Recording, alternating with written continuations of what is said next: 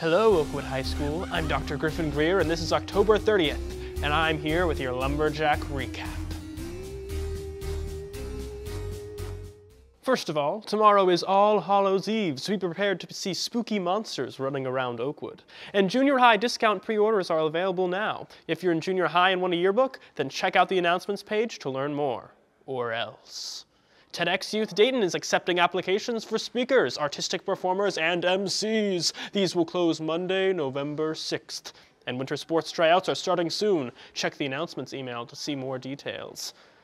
Additionally, junior high play auditions are today and tomorrow, and all the information is on the announcements email. Are you interested in auditioning for the 2023 talent show? Check out the announcements email for more information. And finally, the third year of the GEM Art Contest for Suicide Prevention opens with some fun treats as prizes. Money. The rubric will be posted on the GEM website on November 1st. Submissions are accepted through January 5th, 2024. Make sure you check out our website at OHS Media. Also follow us on Instagram and Twitter at OHS Media for all your school news needs. If you don't, watch your back.